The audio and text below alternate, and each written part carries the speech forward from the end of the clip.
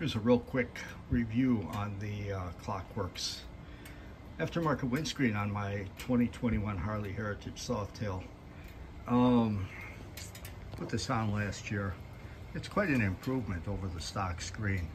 It's about the same height, but it's got a nice little flip up on top, and it's got a flip on the sides.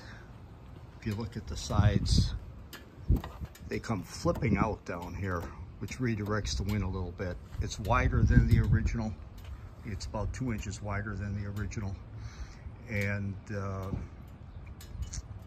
gives you a little bit nicer air bubble, calms the air down quite a bit. It also helps if you put these fangs on here. I usually don't ride with the windscreen on, and it was cool a couple days ago, and I was going to take the bike out for a ride, and I thought, well, I'll put the windscreen on again and put the fangs on and get it out on a nice highway ride. And I never got out that day. I took it out today, and it's a little bit warm again, and it's just too warm with those fangs on there. They just keep too much heat in.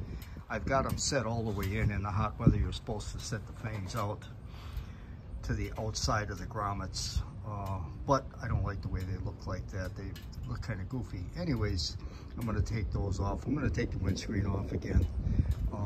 But just a quick review: if you're not happy with the windscreen on your Heritage softail, there are some good aftermarket windscreens. This one's pretty highly rated. It seems to do a real nice job. I'm happy with it.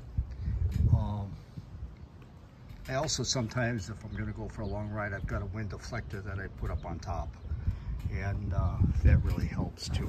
Anyways, 2 thumbs up on that Klock Werks screen. Real happy with it. Installation isn't too bad. You use the same brackets that you use from your old screen. Take it off, put it on, and away you go.